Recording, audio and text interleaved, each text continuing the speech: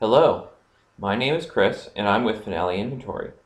This video is a quick introduction to importing a sales order into Finale Inventory. You might use this feature if you were, for example, taking large orders from your customers by exchanging Excel documents and email, and once they'd finalized their order, you wanted to bring that into Finale to quickly create an order without having to rekey any of the data. So let's get started. So this is the home page for Finale Inventory, and I'm going to start by creating a new sale to represent my sales order. So I'm going to come over here to New Sale, use the default order ID that's been assigned by the system. I will choose the customer that I previously entered for this order. I'm going to specify that I'm going to be shipping it out of my warehouse 1, and I'm going to hit Save Now. So far, everything is just as if you created any other order inside Finale. And now it's time to actually bring in our data from Excel.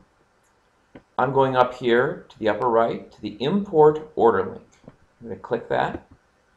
And similar to the other places where we are importing data into Finale, there's going to be 3 steps. First, I'm going to copy and paste the data from Excel. Second, I'm going to preview the data to make sure it looks good.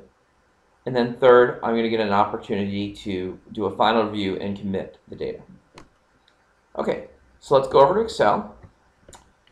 This is a spreadsheet that I made up in advance that contains the data I'd like to import. In this case, I just have 3 columns. The product ID, which is always required and needs to refer to a product that already has been created inside of Finale. And then 1 column for quantity and 1 column for case quantity. When you're set up this way with a quantity column and a case quantity column, the quantity column refers to open stock individual items, and the case quantity refers to items that are packed using the standard packing for that product and requires that the product have been previously configured with a packing as part of its data in the system. So I'm going to select and then copy the data. Then I go back over my browser. I'm going to then click and then paste the data into Finale.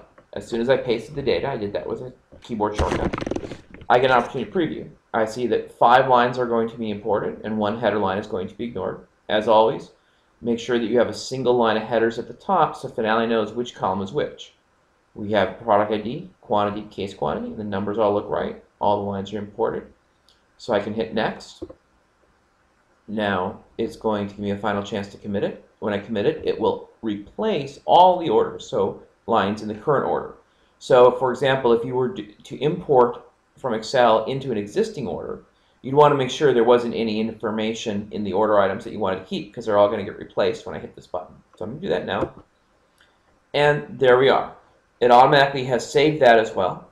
And those lines are now populated into my order. So you can see it's pulled in the description of the products, the category of the products based on the product IDs.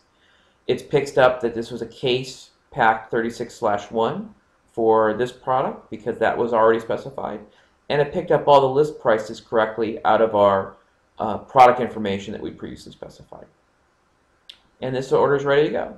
At this point, I can work with it like any other order side of Finale. I can reserve, ship, do all the stuff you would normally do.